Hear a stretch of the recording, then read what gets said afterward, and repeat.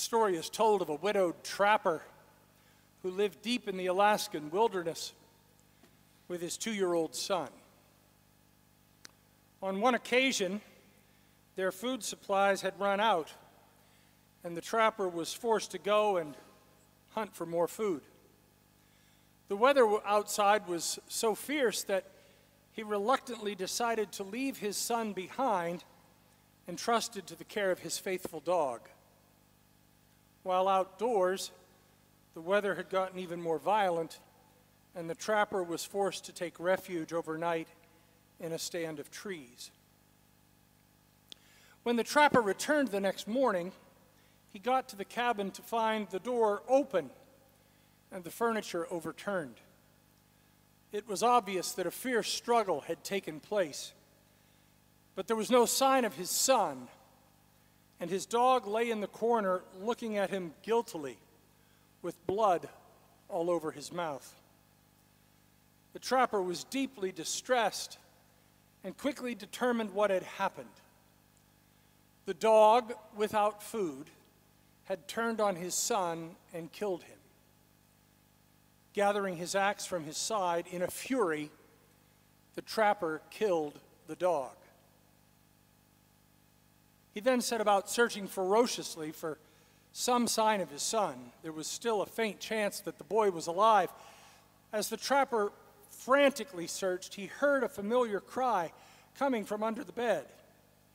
He tipped up the bed to discover his son.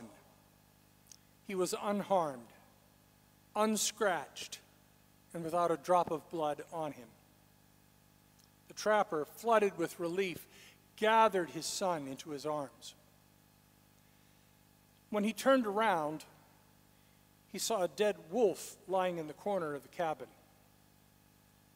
Then the trapper realized why his faithful dog had been covered in blood. It was the dog who had saved his son. Judgment. We're all guilty of passing judgments, sometimes with plenty of evidence and reason, other times without proof for a good reason at all. We're not really sure why we behave this way. Some suggest it's just part of who we are. Others posit that it's part of a flawed human development. Theologians of every stripe propose it's evidence of our sinfulness. I'm frankly not sure which of those is the case. In fact, I think they all have a part to play in our judgmental nature. I do know that judging others is a subject that comes up with an amazing regularity in the course of Scripture. Do not judge so that you may not be judged. For with the judgment you judge, you will be judged, and the measure you give will be the measure you receive. Why do you see the speck in your neighbor's eye, but do not notice the log in your own eye?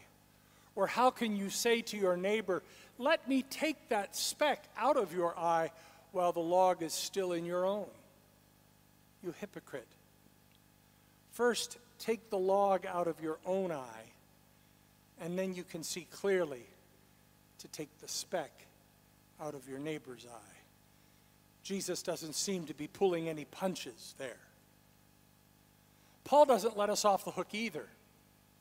Therefore, you have no excuse, whoever you are, when you judge others, for in passing judgment on another, you condemn yourself, because you, the judge, are doing the very same things. For in passing judgment on another, you condemn yourself. Eugene Peterson, in his paraphrase of the New Testament called The Message, pushes the point even more when he gives us those verses in this way. Those people are on a dark spiral downward. But if you think that leaves you on the high ground where you can point your finger at others, think again. Every time you criticize someone, you condemn yourself. It takes one to know one. Judgmental criticism of others is a well-known way of escaping detection of your own crimes and misdemeanors. Is any of this sounding familiar? Judging others puts us on a very slippery slope. When we climb onto the judgment seat, we begin a process that can chip away at the image of God in which the other is created. We see the other as less than, as undesirable, as unworthy of respect. In his book, Love Your Enemies, Arthur C. Brooks, who is the president of the American Enterprise Institute, certainly no bastion of liberal thought, speaks powerfully about the culture of contempt in which we live. He writes, social scientists define contempt as anger mixed with disgust. These two emotions form a toxic combination like ammonia with bleach. In the words of the 19th century philosopher Arthur Schopenhauer, contempt is the unsullied conviction of the worthlessness of another. Deriving from the Latin word contemptus, meaning scorn, contempt represents not merely an outburst following a moment of deep frustration with another, but rather an enduring attitude of complete disdain. We have stopped disagreeing with each other. We have begun to hold anyone who does not agree with us in contempt, and we are becoming convinced of the unsullied worthlessness of another. Think about this. In January 2012, a poll was taken by Reuters Ipsos, and it revealed that 1 in 6 Americans had stopped talking to a family member or a close friend because of the 2016 election. Can you imagine? Maybe you can. Maybe you know someone for whom that is true. Another study has shown that we are now sorting out our social life along ideological lines by avoiding places and people with whom we disagree, choosing and curating our news and social media to weed out opposing views, and seeking out places where we can find the most ideological compatriots. Because we disagree with someone on this matter or on that, we dismiss them as lesser than ourselves, and we hold them and their views in contempt. Our judgment condemns the other, and it ultimately leads to our own self-condemnation. We kill the dog based on incomplete understanding, presumption, and innuendo. As a result, we are fracturing and shattering the world in which we live. We are growing farther apart from each other.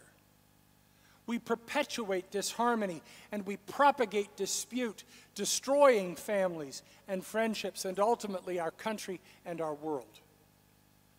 We have apparently given up on that vision of a more perfect union of 1787 and opted instead for a faction-based tribal society that labels each other as contemptible and deplorable.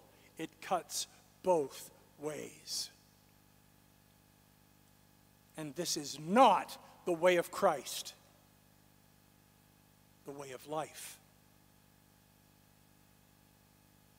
How do we change? How do we put away our tendency to judge and to think less of our brothers and sisters who see things differently than we see them? How do we begin to heal the wounds that we ourselves have created? Again, Paul told the Romans, do not repay anyone evil for evil, but take thought for what is noble in the sight of all. If it is possible, as far as it depends on you, live peaceably with all. Jesus told us to love one another. In the letter to the Ephesians, we read, all bitterness, anger, and malice, wrath, shouting, and slander must be removed from you, along with all malice, and be kind and compassionate to one another, forgiving one another just as God forgave you in Christ. We have it within our ability to put away the words of division and discord and work together for the good of all. We've learned that in our interfaith work, that our four diverse traditions have far more in common than what divides us. Muslims, Jews, Roman Catholic, and Presbyterian Christians can all work together, play together, share meals together, celebrate together, because we simply refuse to see anyone other than as a person created in the fullness of the image of God. We don't agree on everything, to be sure, but we don't allow our differences to keep us from interaction and friendship. As a result, divisions have been healed. Words of kindness and understanding have been spoken, and friendships have been created. This is the way of love, the way of Christ. And so it can be in our world. If we can put away that most natural of all human tendencies to judge one another, we can begin to enter into the new understanding and discover that we are all people who have opinions and viewpoints and values and morals. We may differ with those who hold them in different ways from us. We may have disagreement about how we live out those values, but that doesn't mean we can't work together on the common ground that we most certainly share. When we move beyond judgment, we can begin to see the image of God in which our neighbor was created. We begin to see them as people, simply people, fellow human beings, fallible and fragile instead of enemies and adversaries. We begin to discover that there are far more things that we agree about than what divides us.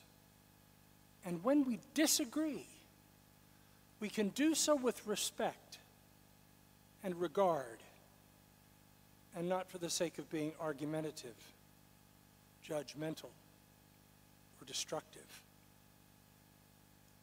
When we move beyond judgment, we position ourselves to join with God, the Creator, in healing the brokenness of the world and its people.